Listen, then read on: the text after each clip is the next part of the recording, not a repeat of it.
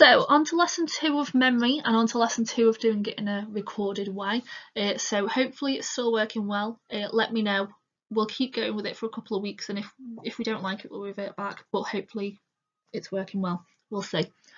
So what you will need for today's lesson, you will need, however you're doing your notes, whether that be you've printed the booklet, whether that be you're typing into the booklet, or you are doing it on a notepad and writing the page numbers in, and that will be transferred in later on in the year when we're back into college. You'll need that. You'll also need a piece of paper and a pen. If you're doing it typed, you will need a pen to write notes on the side. So that'll be like our starter. We're going to do a little experiment, and then we're going to do some exam questions at the end. So you will need to have those to hand, so make sure you've got them before we get into the lesson. Also, we will be having to pause it so you can write things down. I'll let you know when that is though. So last lesson, we did the coding capacity of short-term memory and long-term memory. We also need to do durations. That is our task today. Our starter is quick fire questions on coding and capacity. It shouldn't take long, couple of word answers maximum. Note them down, and then I want you to check them with your notes to make sure you're comfortable with them. So the questions are: who conducted research into coding? Who conducted research into chunking? What is the capacity of the long-term memory? How is short-term memory coded? Who did research on the capacity of short-term memory? And how is long-term memory coded? Quick fire, pause it here, couple of minutes tops, check it with your notes.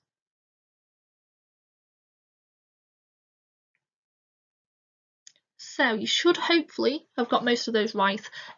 It's really important that you remember these studies. It will also help you a lot next week when we go on to models of memory, so make sure you're very comfortable with them. But today we need to do duration. That's the last one we need to do. So duration, pretty self-explanatory. The length of time information can be held in any store. Now, when a memory goes into your head, for example, your brain will automatically try to keep rehearsing it.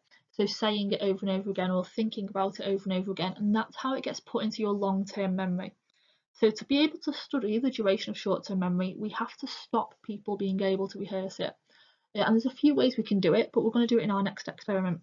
So you need a scrap piece of paper. I'll do the timings for you. So we're going to do 3 conditions. Each condition is pretty much going to be exactly the same, but a different length of time, different things you have to remember. What you're going to do is I'm going to give you a trigram. Now a trigram is just 3 consonant letters put together that doesn't make sense. Then I'm going to ask you to count backwards from a certain number in threes. That's to stop you rehearsing. So I'll time you for a certain amount of time. I want you to look away from the computer. I know it's hard, but try and test yourself. Look away from the computer, write it down. So don't be looking at the screen, I'll time it for you. Shut your eyes, something like that. So, first one. I need you to count backwards in threes from 100 for 6 seconds. Now I'll tell you when to stop. The trigram I need you to try to remember is ZLG. Now start counting backwards from 100 in threes now. 100, 97, 94.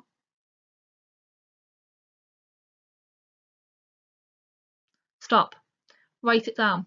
Try not to look.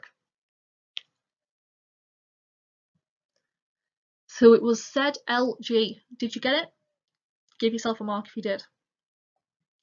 Next task, exactly the same procedure, a different number to count backwards from, a different trigram to remember. So the trigram you will need to be remembering is PQM, and I want you to count backwards from 230 in threes for 12 seconds. You ready? Go. 230, 227, 224.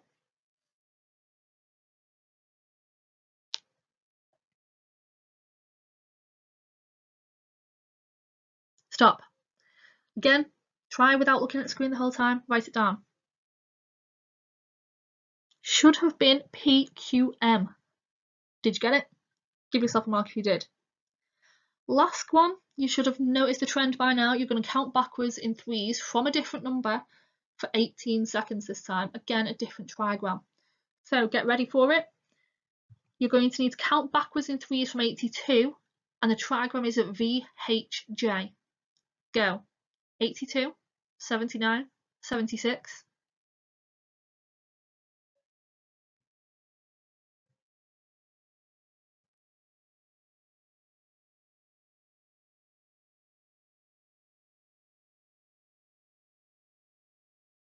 stop.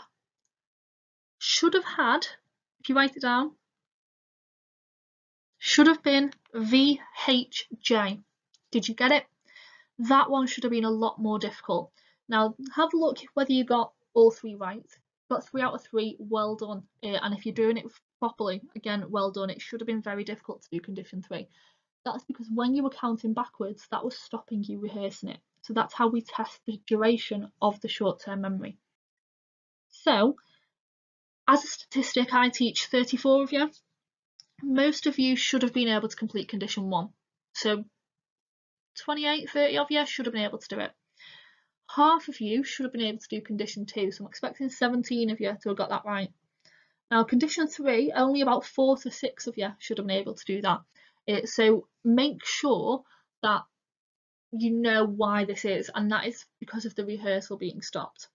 Now what I want you to have a bit of a think about, and you can pause it here to think, what ways could we improve the methodology of this study? Not just doing it at home, even if I was doing it in a lab study, how could that be improved? So have a bit of a think about what type of material I gave you, what type of instructions you were given, and what difficulties some people might have.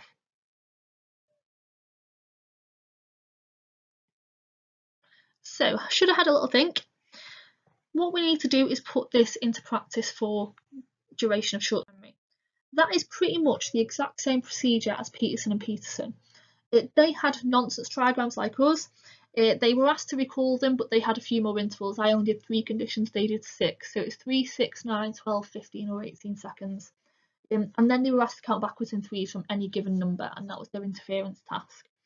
After 3 seconds, participants could recall 80% of the time. After 18 seconds, only 10% were recalled correctly. So when rehearsal is prevented, very little can stay in the short-term memory for longer than 18 seconds. So we say that the duration of short-term memory is about around 18 seconds. That's the general given. In some places you'll see it written as 18 to 30 seconds. Both are right, because we don't have exact numbers overall, but this is the study we're going with. So pause it here, have a read through, write it into your booklets for me, please.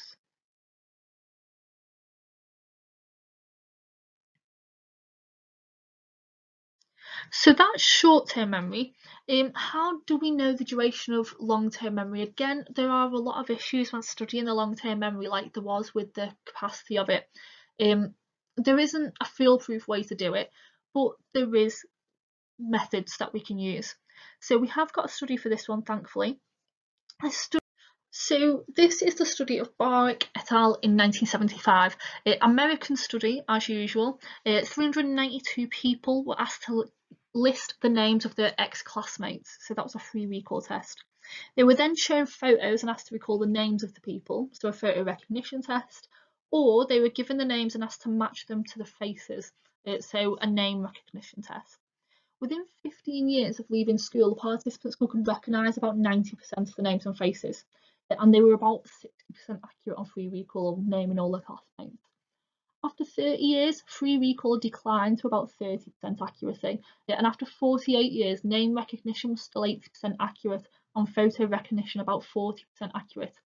So this shows that in a real life setting, that there is a large duration of long-term memory, even though it does decline a little bit, a bit of information is lost, it fades away. It might just be that it's not that easy of access. So the fact that they could name recognise 80% accurately after 48 years, it shows that you might just need a little bit of prompting.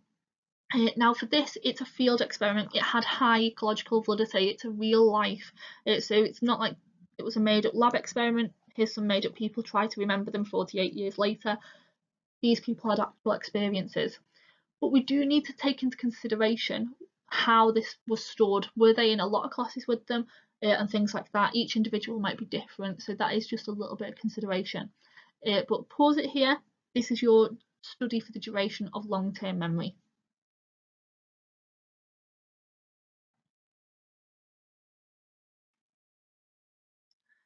So you should have got a bit of evaluation from there for both pieces of research, but I've put a few hints below for you.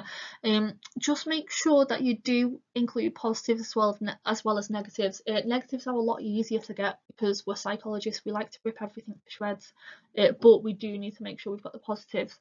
So think about mundane realism. So how likely are you to do this in everyday life? Ecological validity, how much can we relate it? And explanatory power, does it make sense?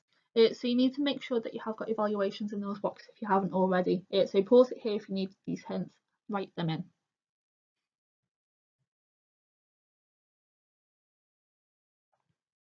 So going to do a little bit of exam practice now. We've done the coding capacity duration, and that's quite a lot of studies for you to take in a week. So your sort of homework between now and next week's lessons is going to be to revise and remember those studies. Believe me, the first lesson of next week, the more you know these studies, the easier it is. So make sure you are fully comfortable with them. You'll need them for a lot of the other sections in memory. So 4 questions we're going to do, some shorter, some longer. But for these questions, I'm going to show you the question. I want you to time it because otherwise this video will end up being about 3 hours long. It won't, I'm joking. But time yourself just so it's not a really long video to play and download and whatever. So time yourself 1.5 minutes per mark. I'll tell you how long it should be. So you'll need to pause and then time yourself writing the answer. I want you to stop when you've reached the time limit, even if you've not finished. And I want you to try and do it as much as you can without your notes. Just so you can have a bit of exam practice. That's what we'll be lacking in these times, real assessment. So I'll show you then the mark scheme. I want you to mark it. If you've got a different coloured pen, that would be great. And then I'll want these scores sent to me, please, after this lesson. So you can send me your answers if you want to, and I'll have a brief look over, but I just need your score generally, please. So, number 1, read through the scenario. This is the 4-mark question, 6 minutes. I want you to read through it. So investigation into memory, participants presented with 2 different lists, list A and list B. After seeing the list, participants were tested on their ability to recall the words. When they were tested immediately, participants found it more difficult to recall from list A in the correct order. When tested after 30 minutes, participants found it more difficult to recall the words from list B in the correct order. Use your knowledge of coding in memory to explain these findings. You need to make sure you link back to the list A and list B and reasons why, but 4 marks, 6 minutes, pause it and go.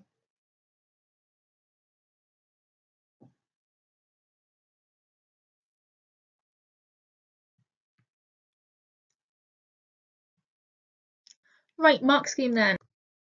So it is all AO2, so all application, so you get 1 mark for each of the following bullet points, so should be quite straightforward to mark, don't need exact wording. So for the immediate task, list A is made up of words that are acoustically similar. I'd give an example there of 2 words that sound similar. This will cause confusion when tested immediately, as short-term memory uses acoustic-based coding. That gets you the 2 marks, so it's a mark for each bullet point. But again, just make sure you put example for list A. For the delayed task, list B is made up of words that are semantically similar. Give an example of 2 words. This will cause confusion when tested after 30 minutes, as long-term memory uses semantic coding. Mark for each bullet point on there, need to include all 4 for 4 marks. Don't need the exact same wording. Nice and straightforward one to mark for once. So question number 2 then. 2 marks, 3 minutes, nothing major. Outline the difference between capacity of short-term memory and the capacity of long-term memory. I'm going to emphasise the word difference. So pause it here, 3 minutes, go.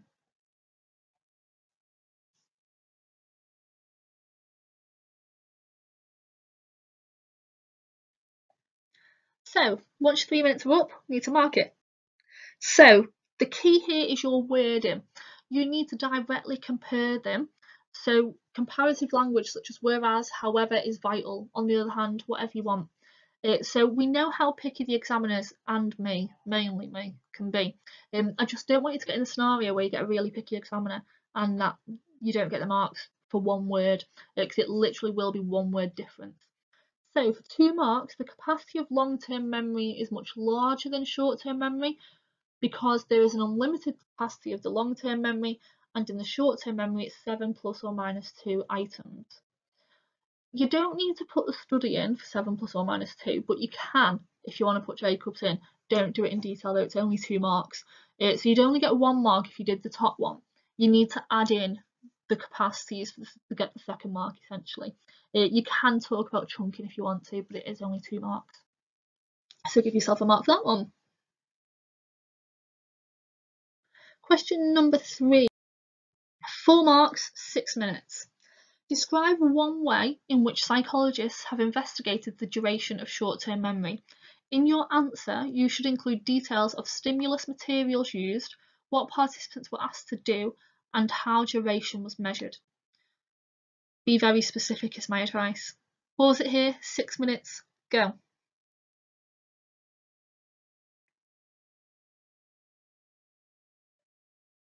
So, should have been Peterson and Peterson in a lot of detail is what you should have gone for. Because it says you have to include details of the stimulus, there are some requirements that you have to have.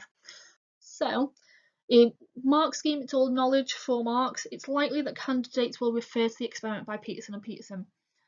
You have to make reference to the trigram for 1 mark. You then have to say rehearsal was prevented by asking them to count backwards in 3s. So 1 mark, I'll give it a bit of a marking with my squift writing. So this gives you 1 mark.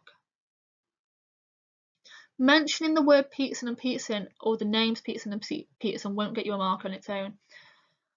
For 2 mark, the second mark, you need to say how rehearsal was prevented by asking them to count backwards. For 3rd mark, they were timed. 4th mark, percentages. So make sure you've got those 4 in there. Doesn't need to be word for word how it is in your booklet or anything like that. Just need to make sure you've got the gist of those 4 things. It says at the bottom 1 mark for a brief answer, for example, reference to trigrams in a duration study.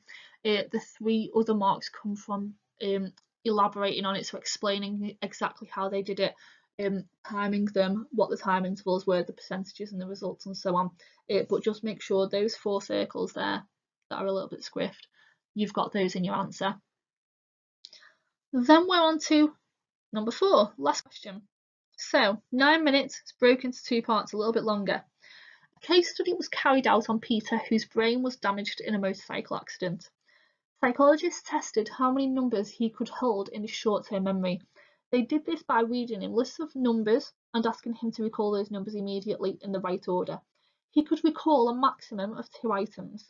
The psychologists found that his long-term memory was normal. A.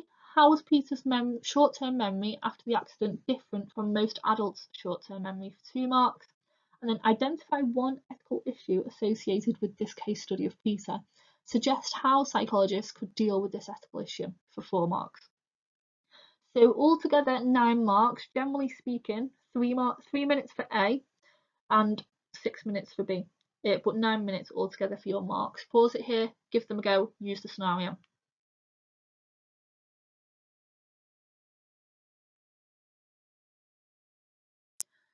So mark scheme then. For A, application completely. So you get a mark for saying that Peter has only got 2, a digit span of 2. This is a lot smaller or shorter than that of a normal adult, which is 7 plus or minus 2. The 2 marks come from the comparison really. You'd only get 1 mark for saying that Peter's is much smaller, that would be 1 mark, but you need to put the numbers in, how is it different for the 2. And then B, AO3. There are a few different options you've got here. The 1 mark you get for an identify, so informed consent, right to withdraw, confidentiality are probably the ones that you've gone for. You could go for protection from harm-ish, but that's a little bit iffy, mainly because protection from harm, we would usually say Peter might feel a little bit stupid or feel unhappy that he hasn't got a good memory, but because his memory is so shortened, he probably wouldn't remember how many you got anyway. So that's a little bit of a funny one to word. I'd steer clear of it. And examiners do think like that, not just me. So examples, easiest ones: informed consent, right to withdraw, confidentiality. You get 1 mark for that, and then you get 1 mark for a mention of how it could be dealt with and then elaborating on it. So the example they've gone for is confidentiality would be 1 mark. You could deal with it by keeping the man's details private for the second. For example, the psychologist should not use the man's name in published work, will get you a third, and then but you could use his initials instead, will get you the fourth. The same with informed consent or right to withdraw. You could say informed consent's an issue. You could have a designated carer or designated adult with him. The psychologist should accept this as consent and accept the knowledge of Peter, knowing when he is upset, and withdraw him from the study. Something like that. But confidentiality is an easy one to go for these ones. So now's a good time to take a break of, that's lesson 2. Lesson 3 of the week will be coming over the next day or two. It'll give you a bit of a pre-warning. It is to do with memory, but it is a revision lesson. So we are going to be doing some research methods. Mainly the research methods we found difficult and we did around January, February time. So things like skews, distributions, statistical testing, everyone's favourite thing. So word of advice, for that lesson I would have your research methods booklet with you, so everything pink that we've done. Probably also bring some chocolate to get you through doing stats testing on last lesson of the week as well. That'd be a good idea. But make sure you're prepared. It'll be exam questions, it'll be revision. I'll go through things with you step by step. But see you next lesson.